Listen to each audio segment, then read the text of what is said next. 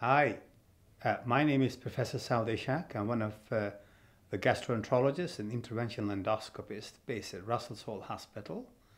And today I'm going to talk over about endoscopic treatment of zenker's diverticulum. I have a few slides of illustrations about the procedure. I hope that will help patients to understand what exactly we do when we carry out endoscopic treatment of zenker's diverticulum.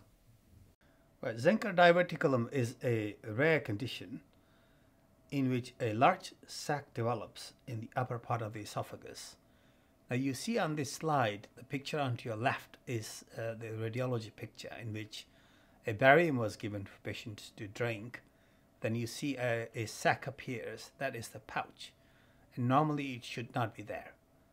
And the picture on to your right just shows the sac, and then you see in the middle is the muscle that we call carocopharyngeus muscle.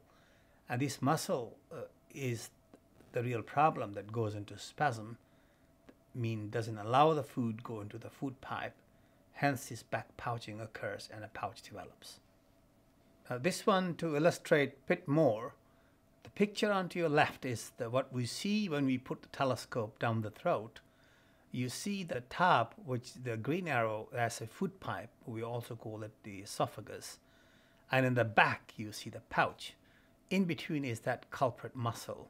That muscle shoots the gate into the gullet, so all the food, rather than going into the esophagus or the food pipe, traps into the pouch. That causes a problem. And also the cartoon on to your right will show you the pouch, will show you the esophagus, and you see the CP muscle that we call the carocopharyngeus muscle is right in the middle, act as a partition between the pouch and the esophagus or the food pipe. Now, what causes the pharyngeal pouch and what are the symptoms? We do not have deep understanding of what makes a pouch, but it is poor coordination of this CP muscle that I alluded earlier that causes the top of your food pipe to go into spasm, hence the food tracks backward, makes a back pouch, and that turns into a pharyngeal pouch.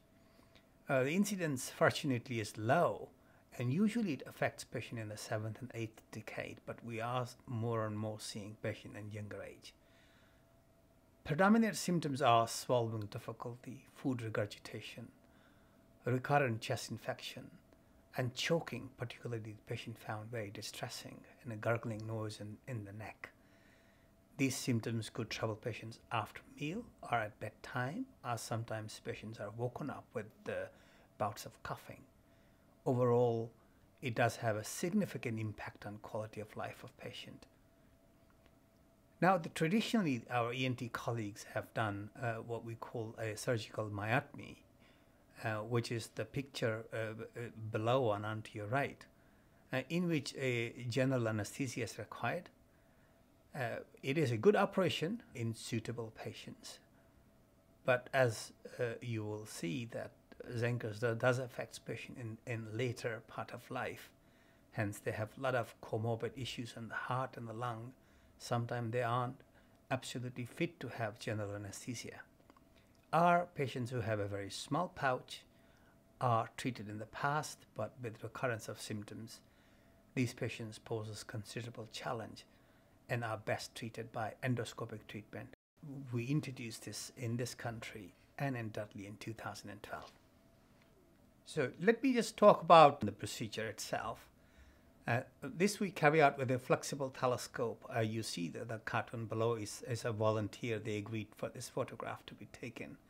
And I have got this flexible telescope that we usually insert down the mouth, over the tongue, into the throat.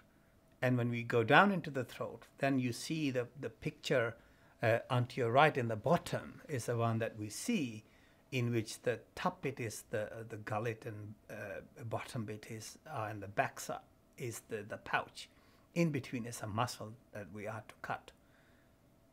So I will talk about more how we cut this muscle later. Now in this slide you will see that the muscles being straddled on the top left of this slide, And we have this scissor type of knife that we call the SP knife that we use to dissect this muscle. And you see on your right, the cartoon shows that the muscle between the pouch and the gullet has been cut all the way down, so there won't be any food trapping in the pouch. It will spill into the food pipe. And in addition, this is the muscle spasm that causes the problem. While cutting the muscle, we help the symptoms of swallowing difficulty. The picture below is once we cut that muscle, we apply these clips. They stay for 2 to 3 days.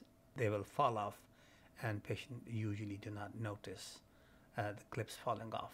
These clips help to secure this cut part and help reduce the complications.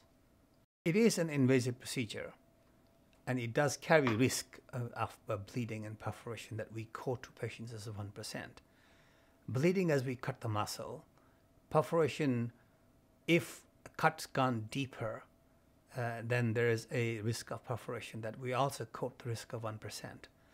We've been lucky so far that we have not had any bleeding or perforation, but we always try to put clips once we carry out the procedure that helps the wound to heal and reduces the risk of bleeding and perforation. There is a very small anesthetic risk, but you will be carefully assessed by an anesthetic team just to make sure that it's safe for us to carry out the procedure. A small number of patients to get neck pain for a day or two, we advise them to take liquid paracetamol. Although all patients are advised to prepare to stay the night, but we discharge most patients on the same day, a few hours later.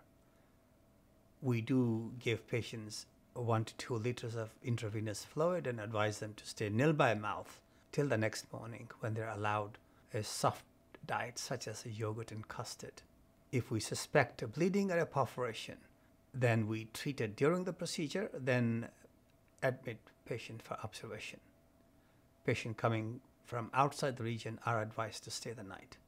It is very important to know that very large pouches sometimes do require more than 1 session to be completely treated.